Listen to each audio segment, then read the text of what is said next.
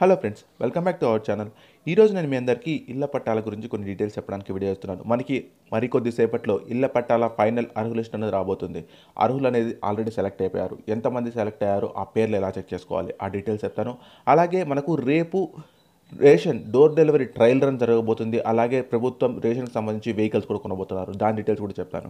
ఇంతవరకు మన ఛానల్ని ఎవరైనా సబ్స్క్రైబ్ చేసుకున్నట్టయితే సబ్స్క్రైబ్ చేసుకోండి. అలాగే పక్కన బెల్ ఐకాన్ క్లిక్ చేశారనుకోండి, నేను పెట్టే ప్రతి వీడియోని మీరు నోటిఫికేషన్ ద్వారా పొందొచ్చు. ఏ వీడియో మిస్ కాకుండా చూడొచ్చు.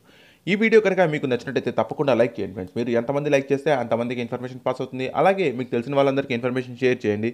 చాలామంది ఈ అప్డేట్స్ కోసం వెయిట్ చేస్తున్నారు. Okay, let's start our video friends. First of all మనము ఇళ్ల పట్టాల గురించి మాట్లాడుకున్నాము. దాని తర్వాత రేషన్కి సంబంధించి డోర్ డెలివరీ గురించి మాట్లాడుకున్నాము. మనకు ఇళ్ల పట్టాల అర్హుల లిస్ట్ అనేది జూన్ 7వ తేదీన డిస్ప్లేలో పెడతామని ఆల్రెడీ ప్రకటించారు. అదేవిధంగా అర్హులన్నీ ఆల్రెడీ సెలెక్ట్ చేసేశారు. మనము ఇనిషియల్ కనుక చూసుకుంటే 25 లక్షల మందికి ఇళ్ల పట్టాలు ఇస్తామని చెప్పారు. దాని తర్వాత దాన్ని 27 లక్షలు చేశారు. రీసెంట్గా దాన్ని 29 లక్షలు చేశారు. మనకు ఈ రోజు వచ్చే అర్హుల లిస్టులో 30 లక్షల పేర్లతో కూడిన లిస్ట్ అనేది వస్తుందని జగన్ గారు అయితే ప్రకటించారు. ఈ 30 లక్షల మందికి ఇళ్ల పట్టాలు జూలై 8వ తేదీన పంపిణీ చేస్తామని చెప్తున్నారు.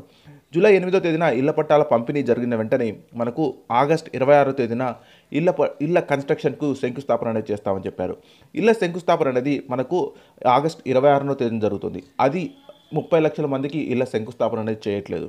అందులో ఓన్లీ 15 లక్షల మందికే చేయనున్నారు. ఈ 15 లక్షల మందిని ఎలా సెలెక్ట్ చేస్తారు?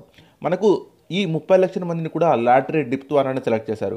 ఈ 30 లక్షల మందిని మాత్రమే ఎందుకు సెలెక్ట్ చేశారంటే మనకు ప్రస్తుతం ఉండే అవైలబుల్ స్థలం, అంటే ఇల్లు కట్టడానికి కానీ లేదా అపార్ట్మెంట్ కట్టడానికి కానీ ఉండే స్థలం 30 లక్షల మంది మాత్రమే సరిపోతుంది. కాబట్టి 30 లక్షల మందిని మాత్రమే సెలెక్ట్ చేశారు.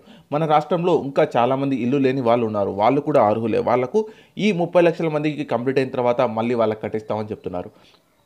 ఈ 30 లక్షల మందిలో మళ్ళీ మనకు ఆగస్ట్ 26వ తేదీన ఇల్లు కన్స్ట్రక్షన్ స్టార్ట్ చేయడానికి 15 లక్షల మందిని మళ్ళీ లాటరీ డిప్ ద్వారానే సెలెక్ట్ చేస్తారు. మనకు ఫస్ట్గా 3 జిల్లాల్లో కన్స్ట్రక్షన్ ప్రారంభిస్తామని చెప్పారు. ఆ 3 జిల్లాలు నెల్లూరు, కర్నూలు, అలాగే విశాఖపట్నం. ఈ 3 జిల్లాలలో మనకు ప్రభుత్వ స్థలం ఎక్కువగా ఉండడం వల్ల ఈ ప్లేసెస్ని సెలెక్ట్ చేశారు.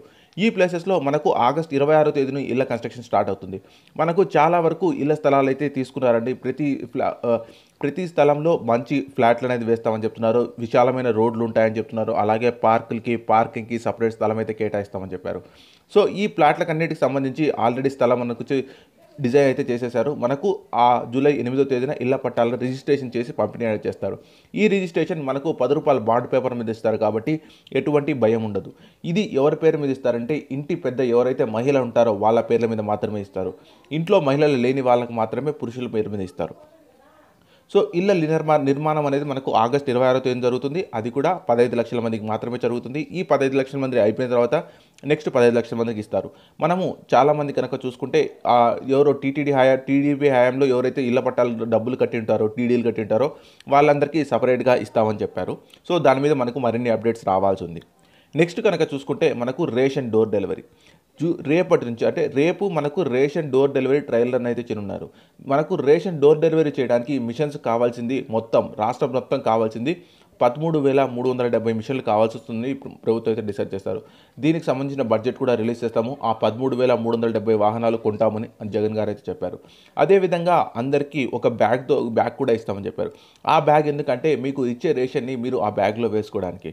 ఆ బ్యాగుని రేషన్ కన్నా ముందే, అంటే రేషన్ డోర్ డెలివరీ చేసే కన్నా ముందే మీ ఇంటికి వాలంటీర్లు వచ్చి ఇంటింటికి బ్యాగులు అనేది పంపిణీ చేస్తారు.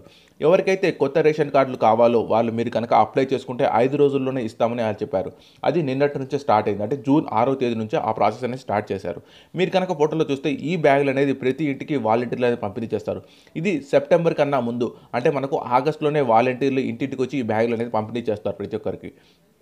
ఈ బ్యాగులు పంపిణీ అయిపోయిన వెంటనే మనకు వాహనాల ద్వారా ఇంటింటికి రేషన్ అనేది పంపిణీ చేయబోతున్నారు. అది సెప్టెంబర్ 1వ తేదీన.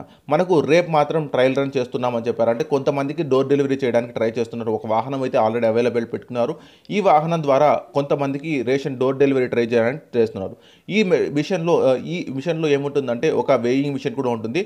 ఆటోమేటిక్ వేయింగ్ మిషన్ ఉంటుంది. రైతులు ఎవరైతే రేషన్ తీసుకుంటారో వాళ్ళ ఇంటికే వచ్చేసి సీల్ బ్యాగ్ ఓపెన్ చేసి రేషన్ కొలిచి వాళ్ళకు అక్కడే ఇస్తామని చెప్తున్నారు ప్రభుత్వం. ఆ రేషన్ ఇచ్చేది కూడా మీరు చూస్తున్న బ్యాగుల్లో అయితే పంపిణీ చేస్తామని చెప్తున్నారు. మీరు రేషన్ తీసుకోవాలంటే ఈ బ్యాగులు తప్పనిసరిగా పంపిణీ అనేది జరగాలి అని చెప్తున్నారు. సో ఫ్రెండ్స్, చాలామందికి ఇన్ఫర్మేషన్ తెలియదు. నేను ఈ ఇన్ఫర్మేషన్ చెప్పడానికి నేను వీడియో చేశాను. ఈ వీడియో కనుక మీకు నచ్చినట్టయితే తప్పకుండా లైక్ చేయండి. ఈ ఇన్ఫర్మేషన్ని మరింత మంది పాస్ కావడానికి షేర్ చేయండి. మీకేమైనా సరే క్వశ్చన్స్ ఉన్నా ఇండ్ల పట్టాల మీద కానీ లేదా రేషన్ కార్డుల మీద కానీ ఏమైనా క్వశ్చన్స్ ఉన్నా కింద కమెంట్ సెక్షన్లో కమెంట్ చేయండి. నేను మీ అందరికీ రెస్పాన్స్ ఇస్తాను. Okay friends, thank you, bye.